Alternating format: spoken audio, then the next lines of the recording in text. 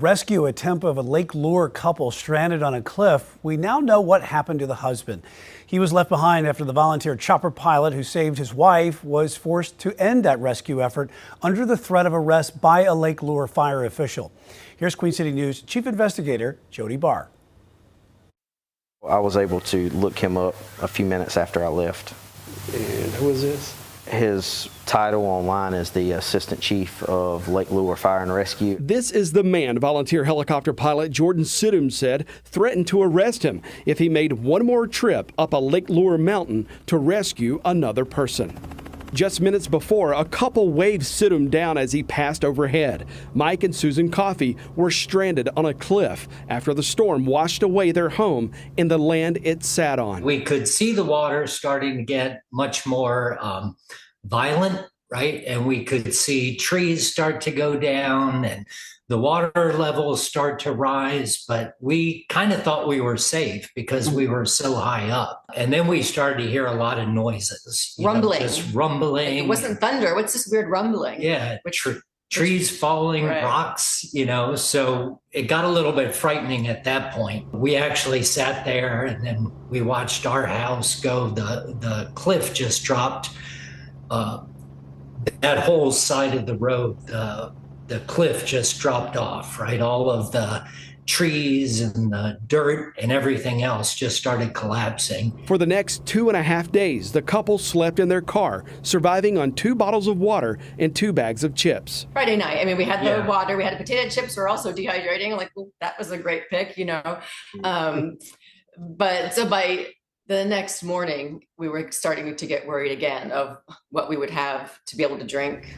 We started to see helicopters go over. So every time we heard a copter, we'd just run out and start waving. There was a big pile of rocks at the house next door. So we did a big SOS sign in the cul-de-sac with the rocks and just staying in the moment to stay positive and not worried too much. And then we saw this small black helicopter fly and we were waving at it and it stopped. And it actually stopped. Well, yeah, it circled over us. When you saw that helicopter make a U-turn and start coming toward you, what was going through your mind at that moment?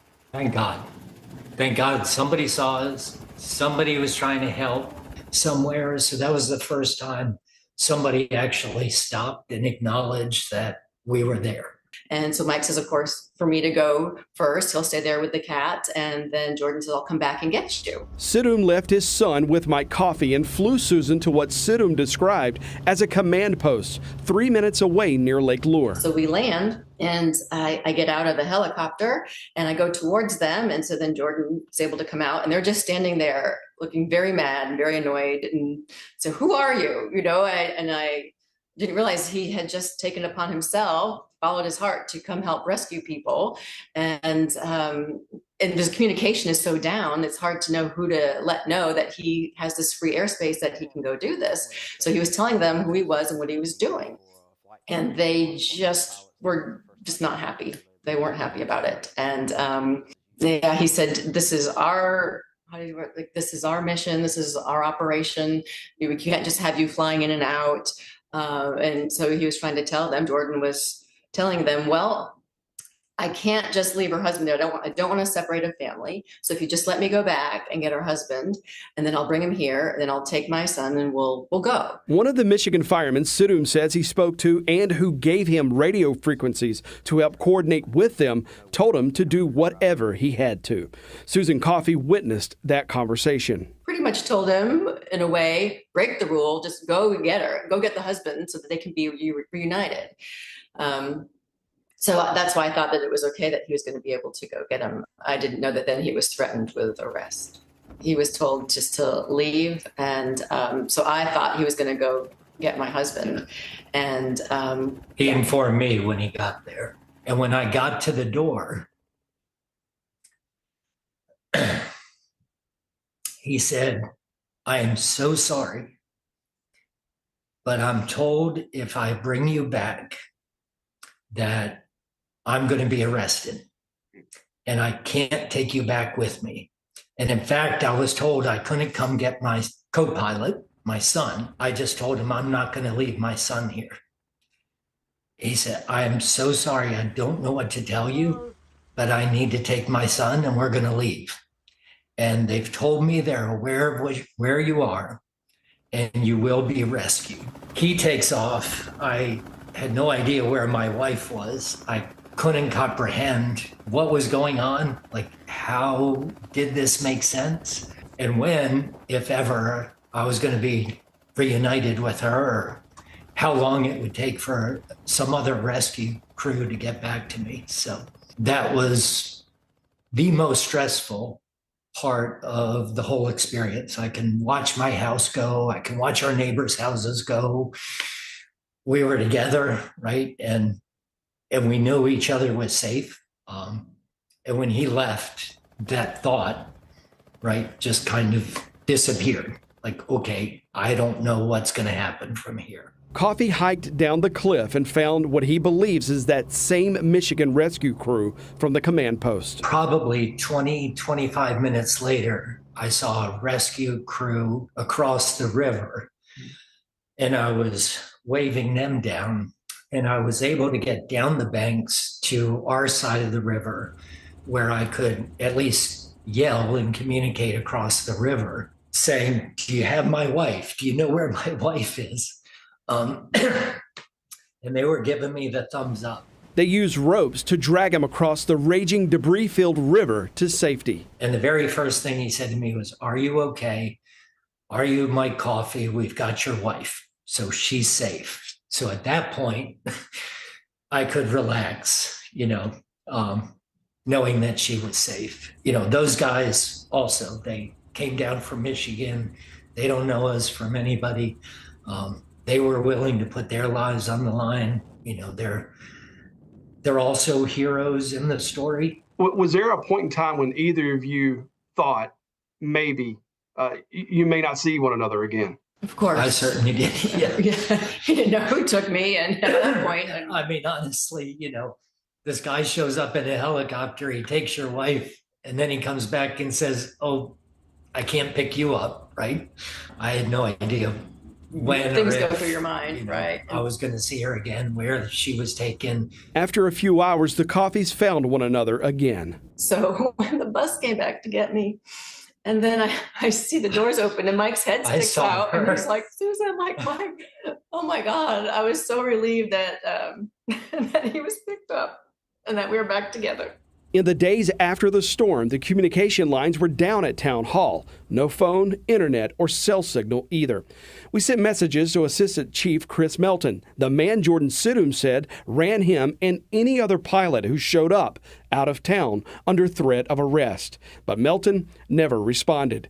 Thursday morning, instead of making Assistant Chief Melton available, the town offered its town manager for an interview. So the personal aircraft that landed was not only unauthorized, but also they provided no notification that they were coming. And that did pose a potential risk to ongoing operations with search and rescue. And then, also just wasn't safe for them to be there as regular citizens, especially since we didn't know, who they were or what they were doing there. In the days after the storm, through that Sunday morning, there was no restricted airspace in Lake Lure.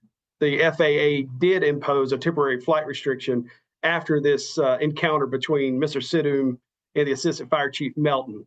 So you all still contend today that no one should have been in that area trying to save these people who had been stranded for 2 days, headed into day 2, next to day 3? Correct. If anything, they should have at least notified Incident Command, who would have authorized them or not authorized them to be in that area. Sidhom said he did exactly that. When he landed at the Rutherford County Airport and spoke with the people in charge, Sidhom says airport officials told him they were only selling fuel to private aircraft if those pilots were helping in the search and rescue effort. Sidhom has the receipts showing a fuel purchase going into Lake Lure that Sunday morning and one after the arrest threat just 2 hours later. And I'm unaware of that.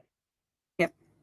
Ms. Stuman, less than 24 hours later, private pilots were being asked to return to that area to do what Mr. Sidhom was doing at that time. Do you see how that the public may look at that and go, well, that's a little perplexing that, just before he was in severely endangering rescue efforts, and then, less than a day later, they're being begged to come back and help? Well, I can only imagine that they went through the correct chain of command to be authorized to come here. What was the danger posed in what Mr. Sidhum did, the specific danger that day? Well, it interrupted operations of the people who were there from national, state, and local resources, one, and two, downtown Chimney Rock is in disarray right now. For someone who's not trained, not adequately trained in emergency operations, especially at that time, they should not have been in that location. Well, just some hours later, he was back in the area, and the county welcomed him in to do exactly what he did just the day before. Do you think his training was significantly improved overnight? I think that it's not that we're turning away help or volunteerism at all. Once again, we just need to go through the right steps to do that. So we're aware, the state is aware, Rutherford County is aware, and the town of Lake Lure and village of Chimney Rock is aware of what's going on. That was not the case initially. Are you all welcoming those private helicopter pilots who have delivered food and water and medical supplies and are helping rescue human lives from the mountains around Lake Lure? Are you guys welcoming them now? That would need to go through the Rutherford County Emergency Management or the State Emergency Management. I'm asking you as an official, the leader of Lake Lure, North Carolina, are you now welcoming those private helicopters in your community? Yes, if they go through the necessary channels. Do you think that your people on the ground in Lake Lure did what they should have done when they handled this flooding victim that was delivered to them in the encounter between Assistant Chief Melton and this private pilot? Yes, sir. They were doing what they were supposed to do at that time. And, I can't speak highly enough of Mr. Melton and all of our emergency personnel that's here right now. They've been out here for days on end, putting their lives on the line to save people. And, they were doing their job. What would you say to him today? I would ask that why he didn't take the time to assess the whole situation and make a better decision. As an emergency manager, director, and assistant chief of the fire department, that's the time that you should try to be coordinating with outside agencies to get more help in. That's your job title, and there wasn't much coordination going on. Sidhum told us the only thing he regrets is leaving Mike Coffey behind, and whatever price he had to pay, he should have paid it. I'm sorry. If I had to do it over again, I would have stopped and I would have rescued as many people until they decided they were going to arrest me. He got my wife at his own cost, at a risk to himself, and he was the one person who actually stopped to help just because he could, right? I mean, he got in his helicopter and flew up there just because he knew he could make a difference to someone, and he did. He's a hero. Yeah. I'm sure everyone's stressed in that scenario, but he was following his heart and doing the right thing. Maybe there were rules that somebody would like to impose order on the chaos, but the bottom line is getting those people out of there. And even if I had never been rescued, knowing that she was safe because what he did would have been enough. So thank you, Jordan. Thank you. Less than 24 hours after we interviewed Jordan Sidhum, he was invited back into the disaster area, along with dozens of other private chopper pilots. A massive all-volunteer supply and rescue effort is working out of the Hickory Airport, doing flight rescues and delivering supplies to places where military helicopters are just too big to get into. The latest numbers we have show those volunteer pilots have rescued somewhere around 200 people and have delivered several tons of food, water, and medical supplies to